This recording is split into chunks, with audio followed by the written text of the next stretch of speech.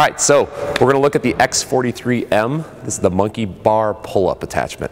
And what we're going to do is we're going to show you that basically we want to introduce as much stimulus as possible by varying the grip that we can use while doing pull-ups. If you always stick to one grip, you're not going to get as strong as if you use multiple grips.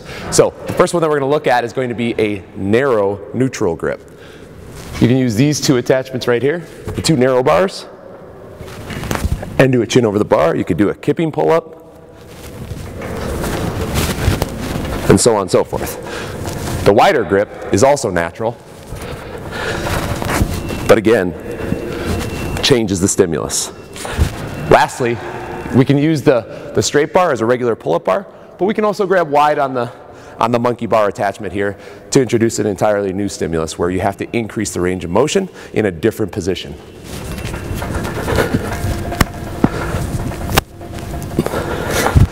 X-43M.